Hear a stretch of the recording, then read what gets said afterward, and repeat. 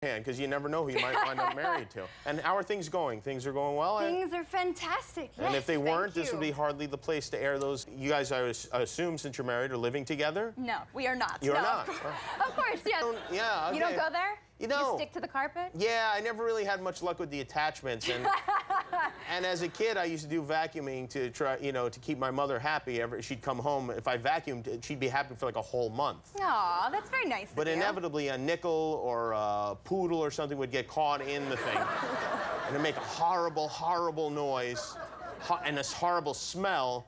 But the vacuums nowadays are much better than They're they much were. better. It hurts his ears. That's the only thing. What a delicate little flower he He's is. a very delicate flower, in fact.